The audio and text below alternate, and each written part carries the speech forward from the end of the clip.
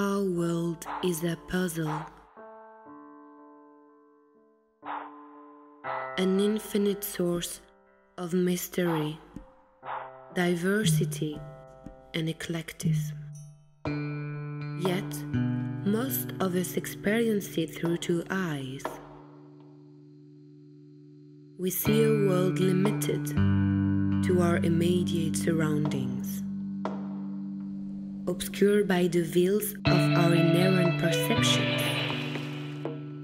This video defined my first company's vision, what I thought at the time would be a worldwide sensation. It was the first pluricultural artistic agency. I was proud. When the project failed, it was 3 years of hard work down the drain, my social identity with it. A part of my personality was so profoundly destabilized. It felt like my worst breakup. But since I never really had relationships, one can say it wasn't so unsettling, just new. In any case, it's good I'm not here to talk to you about love. Since then, I became an exhibited artist, a philanthropy events manager, and a construction site engineer. You see, our work defines how we contribute to our community. The longer we've been at it, the more it feels like a purpose, a part of who we are. So when we lose it, our self-esteem goes down. We feel redundant and replaceable. So why? Why are we all passively watching a system about to overrun our evolutionary abilities of adaptation? Artificial intelligence is diminishing job opportunities day by day. I'll save you the readings assessing the impact of this fourth industrial revolution on our social ecosystems. But the underlying reality is stark and obvious. We're going to get screwed. No matter whether you're a lawyer, a cashier, a banker, a bricklayer, everyone's job is at risk. In Hefei, China, it takes 30 minutes for a doctor to run through 300 scan images. For an AI, it takes seconds, with 91% accuracy. It's better at spotting cancer cells than radiologists who've trained years for the same result. And now this guy. Now really? They want to take us at Olympics too? Come on. We're getting to a point where even AI researchers might soon be a thing of the past. Large American corporations are building AI which can build AI without human supervision. Almost funny, right? And scary at the same time. Slowly but surely, in every place of society, a human will be replaced by a machine. They can work 24 hours a day, 7 days a week. That's 8,700 hours a year. In comparison, if you work 40 hours a week, you top up at 1,800 hours a year. So one machine can effectively do the job of 5 humans. And that's without even counting the speed of their operational performance. Artificial intelligence is the fastest evolving technology which has ever existed. It's flexible, open source, self-optimizable. It's fostered by the research of the brightest minds on the planet. And its conception is based on the latest advances in neuroscience and psychology. Education, on the other hand, is a slow-paced, mechanistic system crafted to suit national interests of the past. And it's based on unproven ways of measuring intelligence. I mean, think about it for a second. We're teaching machines everything we know about the brain, and we're not adapting it to ourselves? How stupid must we be? Hey, let's teach machines everything we know about intelligence while we just sit there and wait for them to kick our asses. Come on. I'll get most of you are learning something at uni today. But how many have learned how to learn? How many have learned how a brain memorizes information? how to increase our attention span, how to adapt competences from one subject to the other. You see, most of us go on in life without the user manual to appreciate the magnificence of our intellect. We're all equipped with the most powerful processing system in the entire universe, yet no one teaches us how to use it. The rudimentary tools of cognition are all assumed acquired. It's like playing hockey without a stick, a puck, or skates, all the while being shouted at for not getting the thing right. You just get thrown in education from 6 years old, and they tell you to learn the goddamn thing. Our current system lacks 3 things: how to understand our brain as tools, how to understand ourselves as humans, our emotions and passions, and how to communicate effectively with one another. Thinking about thinking. That's called metacognition. Ever heard the word? No worries. I didn't either until a few weeks ago. And my whole talk is on it. I mean, sometimes it just feels so stupid. In any case, we need to go from a knowledge-based curriculum to an ability-based experience.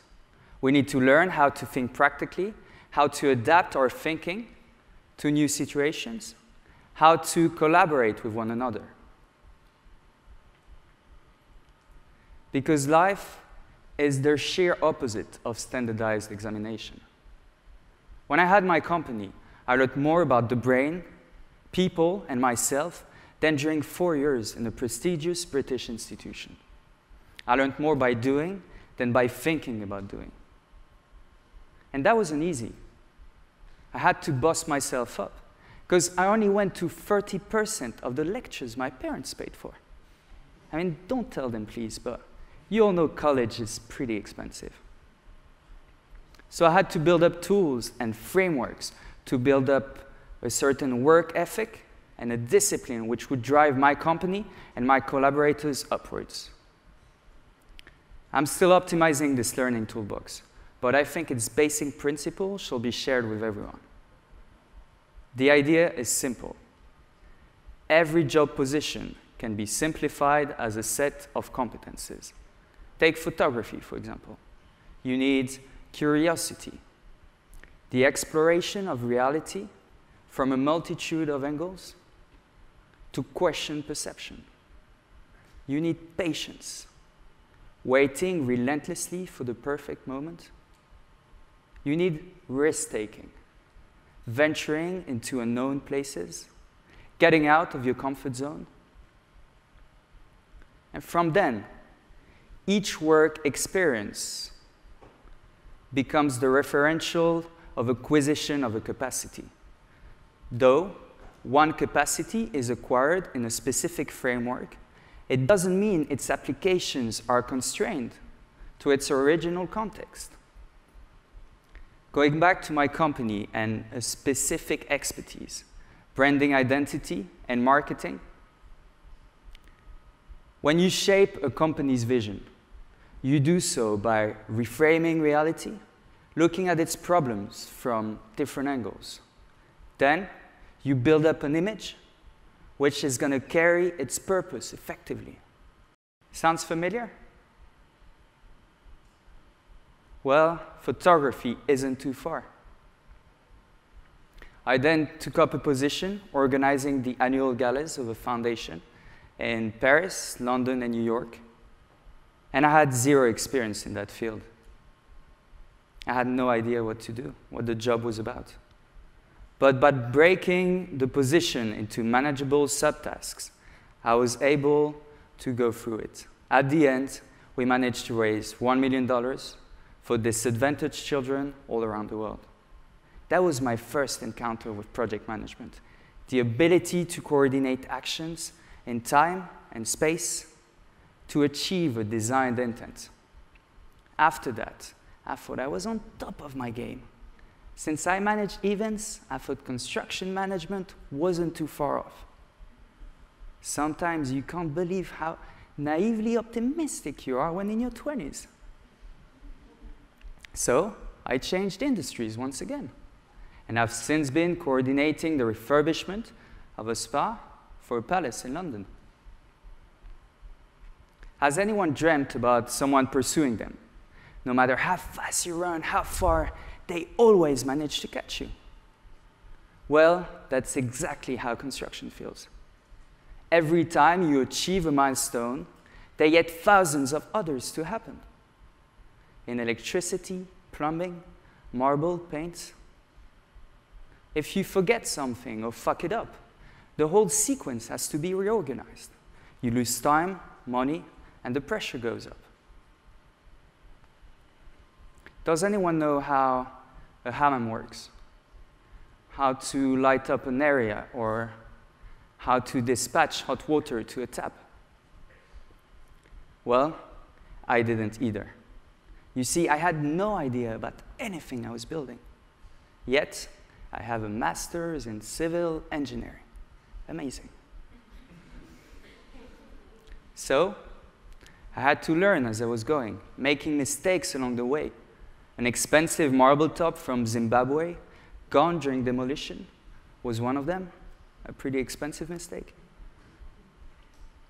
And as if the project wasn't hard enough for a complete newbie, the hotel had to stay live, with guest rooms and restaurants active during construction. And the spa was located right in the middle of the hotel, with no access to site whatsoever.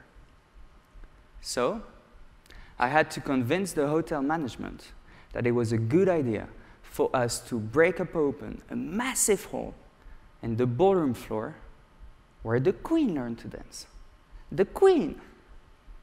Me, a man with zero construction experience, I had to tell our client how we were going to break up open a massive hole in the ballroom floor and put a 17-meter-long beam trolley on top of it. I was terrified. This project challenged me like never before, pushing me to the limits. I had to completely redefine past competences while acquiring new ones on the spot. I had to relearn how to learn.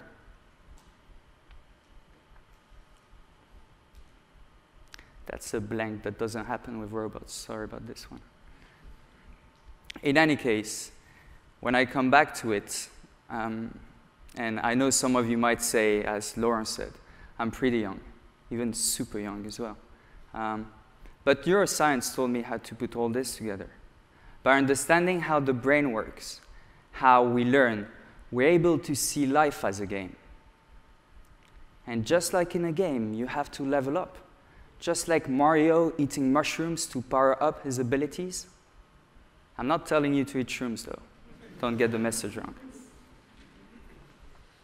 We all start in life from a specific level of competences, dependent on luck and mental acuity. A learning toolbox of our own, from which we can pick and choose a set of cognitive qualities specific to the task at hand. Just like a construction toolbox, where you have a knife, a hammer, and a drill, each item is designed with a specific action in mind. When you learn how to use one, you can reuse it in a similar setting or adapt it to a completely new situation. Combined all together, these tools enable you to build a house or a spa. Artificial intelligence pushes us to revisit our understanding of intelligence, of what it means to be human. We are the miraculous outcome of 3.8 billion years of evolution, the most advanced beings in the known universe. So, if we are to avoid this Black Mirror dystopia which awaits, we must start looking at ourselves through the lens of metacognition. This concept of transferability of competences across different work configurations mesmerizes me. And I'm still contemplating the immense beauty of reframing abilities to contexts, of altering intelligence with intent. And I think you should too. Each one of us has their own personal tree of competences. Deep in our mind lies a goldmine of adaptable tools. All we need to do is learn to be human. Thank you.